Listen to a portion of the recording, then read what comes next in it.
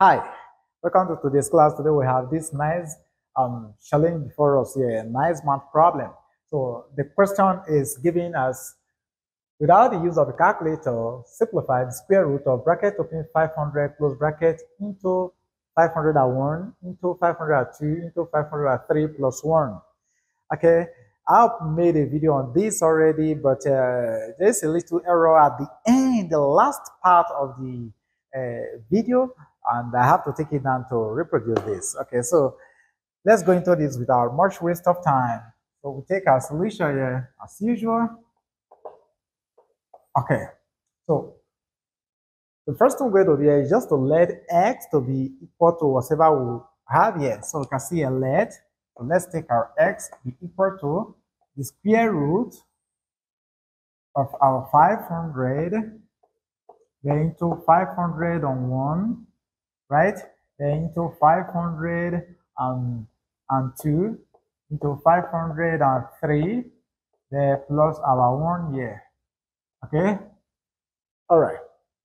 So the next thing we're going to do here, to avoid writing or drawing up this square root sign, I'm going to square both sides here.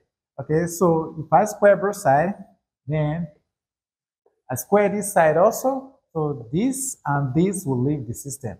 So I'm now left with our 500 into 501 into 502 into 503 plus 1. Okay, I did it just to avoid the drawing of the radical here. That's the essence of this. Okay, so what do we do next here? I want to rearrange this system. After the 500, starting with this, followed by this, and followed by this. So that means I want to write this as 500 first, then followed by this 503 close bracket, then followed by our 502, then followed by 501, then plus our 1. Okay, we can write this as 500 plus 2 and this as 500 plus 1.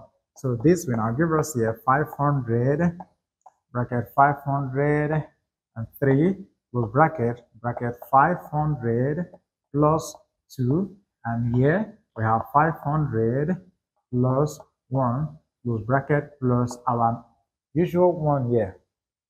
Okay, so what do we do here? I want to use this to open up this now. I want to use this bracket to open this bracket. This very one to open up this. So let's still keep this. This is going to give us 500 bracket our 503. Then into, let's have this times this will give us 500 to the power of 2. Then this times this will give us plus 500. Then we come to this time this will give us here plus 2 into 500. Then this time this will give us plus our 2 here. Okay, so let's put this in a square bracket here. Okay, then plus our 1. Yeah, this one we have there. Okay, so what we do next here? Here we are having 500 and we are having 2 bundles of 500 here. So I can add this and this together to give us 3 into 500, right? So this will now in turn give us this equal to our 500 close bracket to 503 close bracket our 500. Let's put our square bracket 500 to the power of 2 plus 3 into 500 close bracket there plus 2, right? Plus our square bracket plus 1. Easy. Okay. At this point, what we do here, look at what we have in here now. I want to factor 500 from here because here I have 500, here I have 500. So I want to factor 500 from just this expression we have here. So if we do that, this will now give us here bracket 500 into our 503 close bracket into, let's put our square bracket. So if I use 500 to divide this, I'm be left with what? 500. So here I'm going to have here 500. Okay, then if I use this 500 to divide this, here I'll be left with just 3. You get that? then close our bracket, then plus our 2, close our square bracket, plus our normal 1. Okay, so what we do next here now, it is easy. We look carefully again. We can add this and this together to give us 503. So these will now in turn give us 500 into 503 close bracket. Let's put our square bracket there into 500 close bracket. Then bracket 503 close bracket plus 2 close our square bracket plus 1.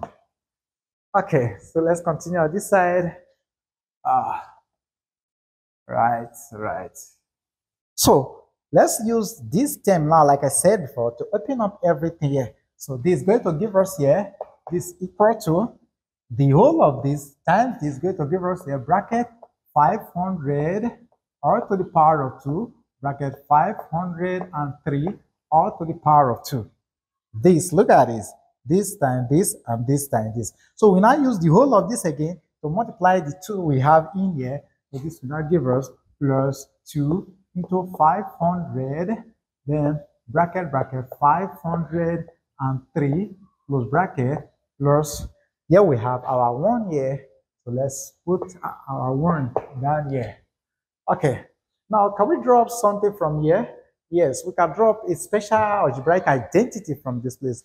It says that if you have your A plus our B all to the power of 2, this is equal to our A squared, then plus 2AB plus our B squared.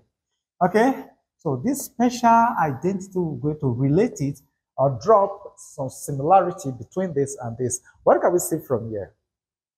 Here, we discovered that the whole of this is our A. Why our B is 1? Because look at the square of B here. Is what we have here now. It's just 1. So we are having 2 into this. So if we have A to be 1, B to be 1, then multiply this by 1, it will still give us what we have in here. So let's go ahead and rewrite the whole of this expression in this format. So this now implies that we're going to have bracket 500 close bracket 503 close bracket plus our 1. Right? Everything now. Bracket open, or let's take our square bracket all to the power of 2. You get that?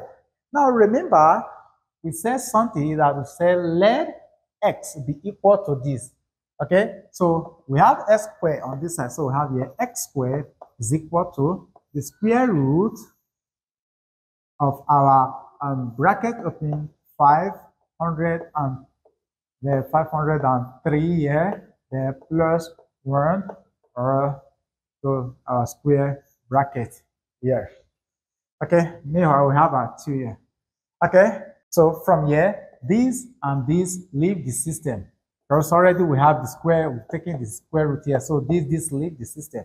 So this now gives us, this is where the mistake lies in my first video. Already we're having a square root here. Okay, so we are not taking original square root that will now give us a plus minus here. No. Okay, so here we're now left with our 500 bracket 503 then plus 1. So we can use this to times this. This will now give us here, let's keep the 2 zeros, so we have 0, 0, then 5 times 3 will give us 15, 5 times 0 will give us 0 plus the 1 you carry will give us here, then 5 times 4 will give us 25 plus our 1. So if we add up this, so this will now give us, therefore our x is equal to, all the simplification is equals to 251,501. Let me write this 5 very well. Okay, 01.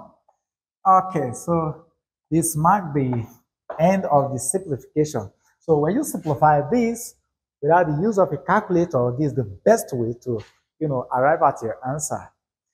All right, thank you for being there, and we urge you to stay tuned. If you've not subscribed, subscribe to our channel because we bring out math challenges that have good approach. Okay, thank you for being there all the time. Bye for now.